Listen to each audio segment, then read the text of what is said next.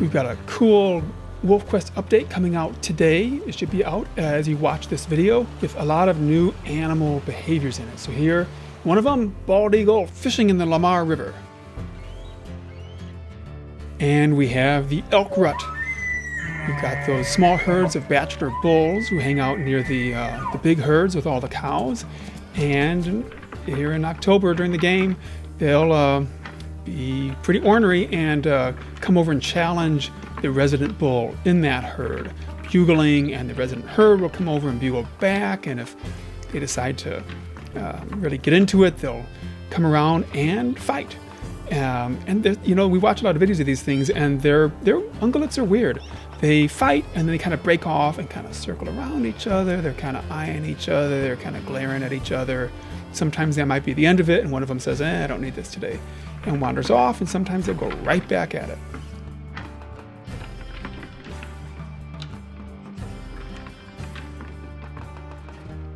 Here we have a sweet little snowshoe hare. Whoa! Oh, he missed it! The golden eagle, a new animal, golden eagles. And there, looks like, got a hair hanging off the claws there, yep. What else do we have? Foxes mousing, pouncing on their prey. Buck mule deer also have a rut in the fall, and so you will come across them fighting. They do similar kind of these weird kind of circling dances as they're trying to size each other up and intimidate each other.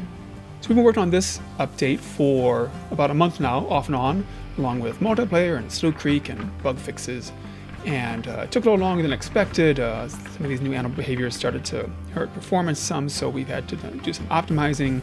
And then I had a little spell in the hospital with a bad infection, but it's all come together here and it's available now in version 1.0.1.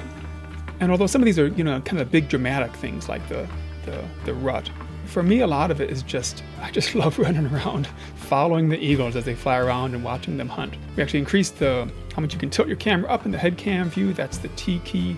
So you can just run through the forest and watch those eagles, follow them around as they fly around. And for me, just seeing those eagles flying around in the world adds so much to the game. So we're really excited to get this update in good shape and out into everybody's hands to check it out.